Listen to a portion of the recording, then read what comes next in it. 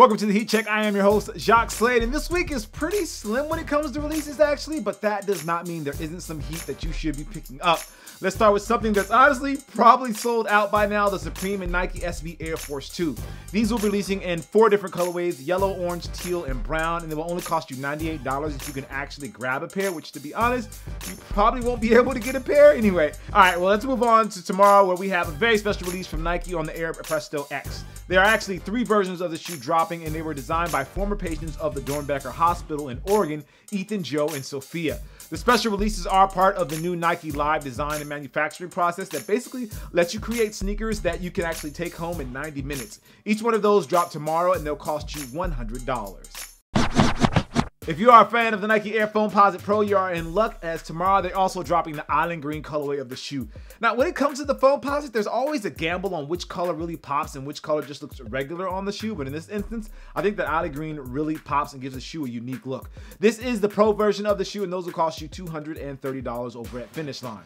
Football season officially returns tonight, and to kick off the season, tomorrow Under Armour is dropping the trainer for Cam Newton. The first colorway of this shoe actually launched earlier in the summer, but they're kicking off with the new launch for the season, and the colorway is called Chairman. These drop on Friday, and they'll cost you $120. Keeping the football vibes going, Nike has an Air Force 1 Ultra Flyknit low that's dropping in a Patriots colorway. These are going to cost you $140, and they have some cool detailing about the Patriots, like the fact that they have 5 championships.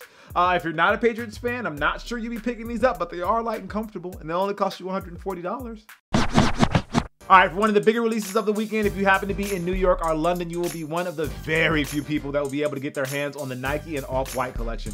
Part of Virgil's 10 collection of sneakers that he worked with for Nike, the first 5, or the Revealing as the collection is called, are releasing in New York and London. They're going to be in very limited supply, so if you can get your hands on them, you will be very lucky. Again, look for those to release in New York and in London via the Sneakers app and at very select locations. All right, jumping ahead to Saturday, we have another collection of colorways from Pharrell and Adidas. Using the tennis hue as his canvas, we see what we're calling the Solid Pack, which includes 4 different colorways of the shoe. There's a blue, collegiate gold, dark blue, and scarlet. Those are priced at $110. You can grab those over at Finish Line as well. The Air Jordan 1 has come in many different shapes and sizes over the years, but this is the first time we'll see it with Flyknit.